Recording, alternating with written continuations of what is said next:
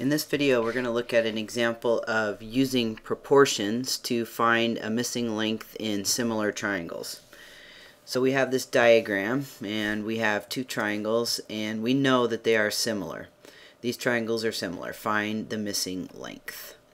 Okay, so here's our missing length right here. Now, one thing that the problem tells us is how these triangles relate to each other just through the pictures.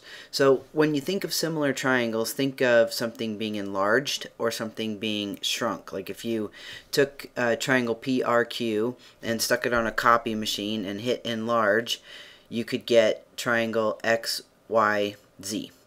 So the side that was 24, let's use some colors here. The side that was 24 has now expanded to this size that's 36. The size that was 34, the side, I should say, excuse me, has now expanded to the side that's now 51. And the side that was 50 has now expanded to some side H, and that's what we want to find.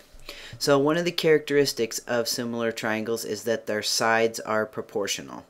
So what that means is we could say something like 24 is to 36. 24 is to 36 as 34 is to what? 24 is to 36 as 34 is to, what side does 34 correspond with? 51. Good. So this should be true. Let's check it out and see if it is.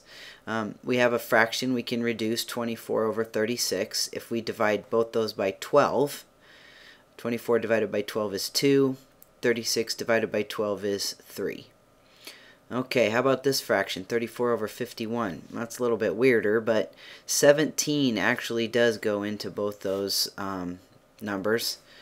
That's a one you may not see right away, but if we divide both those by 17, 34 divided by 17 is 2, and 51 divided by 17 is 3.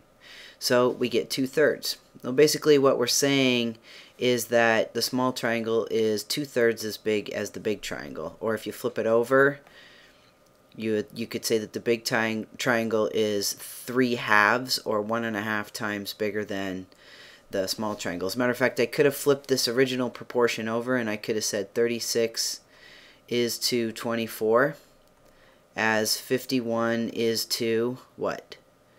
34. Good. Those correspond to each other.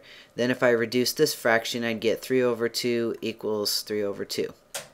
You just have to be consistent. So if you have the big triangle numbers on the top, then you have to have the small triangle numbers on the bottom in both of your fractions. So you could use these numbers to find H right now.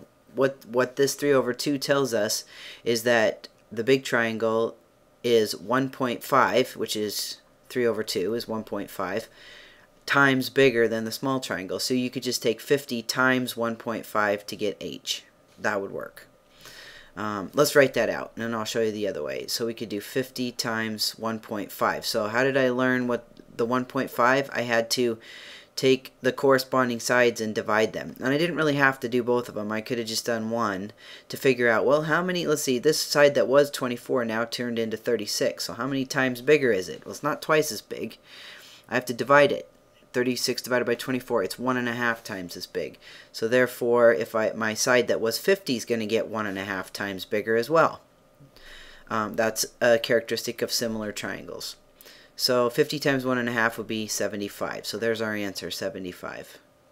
Now let me show you another way to do this using an equation and proportions. Let's see, what's the easiest way to get rid of this? Just to erase it. So we're going to use the same idea of a fraction equals a fraction. This is kind of silly. That's okay. Alright, so we'll use our corresponding sides. So let's say we have, you could use either one. I'm going to use the 24 and the 36. So let's say I go 24 is to 36. Now I want to find out what H is. So I'm not going to use the 34 and the 51. I'm going to use the 50 and the H.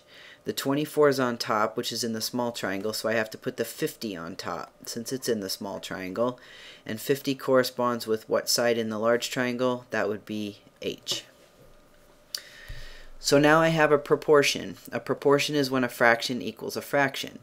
And I have a variable in this proportion. So one of the characteristics of proportions is that you can cross multiply. See if I can do this faster here. There we go. So let me show you that property. And this is a property, if you use proportions, you really want to know.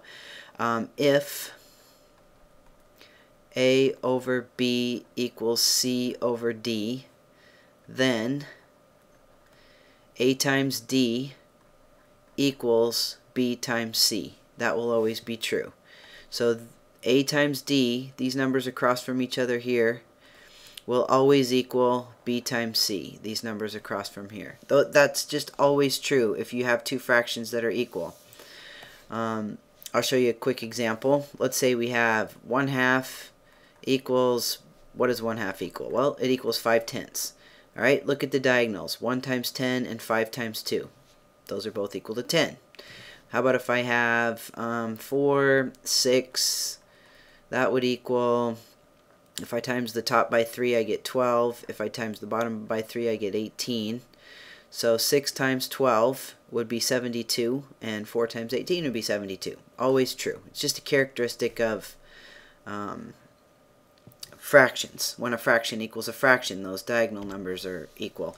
Algebraically, it's pretty easy to show this is true. If you have A over B equals C over D, and you multiply both sides of that equation by BD, which is completely legal because you can multiply both sides of an equation by whatever you want as long as you do it on both sides. On the right hand side, the D's will cancel, and on the left hand side, the B's will cancel. And using the commutative property, I'm going to switch these around. You get A times D equals, you got C times B. I'll switch that around just so it matches this, B times C. So that's just a proof of why this works. I mean, it's one-step proof, but it does show algebraically why, if you have this proportion, then the diagonals, the product of the diagonals will be equal to each other. Okay? Alright, so that was a lot of talk about why this works. So let's go ahead and finish our problem and see how we can use it to solve a problem. So I'm going to go ahead and leave this property up. So now we have 24 over 36 equals 50 over h, and we have this property where we know that the product of the diagonals is equal to each other. So we know 24 times h, whatever that is, has to equal 36 times 50. Well, 36 times 50, let's see, 36 times 100 would be 3600, so half of that would be 1800.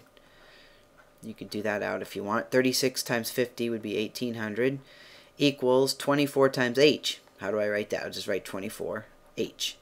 Now I have a little algebra problem I can solve in one step. I'm trying to find out what h is, so I'm going to divide both sides by 24. And if you do the calculation, you'll find that 24 goes into 1875 times. And we get the same answer we got when we did it by figuring out how many times bigger the rectangle was. Now you might think, well, I like how you did it before, where you just figured out how many times bigger each side was and then you multiplied it, and that's fine. That'll work great for similar triangles and any similar figures. But there's some problems where you use proportions to solve them that don't involve shapes. And I mean, I guess you could still use that idea of figuring out how many times bigger something is, but it's a little bit less instinctual when you don't have a picture. A lot of problems that use proportions to solve them don't involve pictures. They might involve, you know, concepts or miles per hour and things like this. So learning how to use a proportion and how to cross multiply is a really valuable tool that you should practice on these type of problems. So I hope that helped, and just remember this property over here. When you have a proportion, you can multiply across the diagonals and set those equal to each other. No matter how complicated what's going on in the proportion is, you can always use this property to help you solve.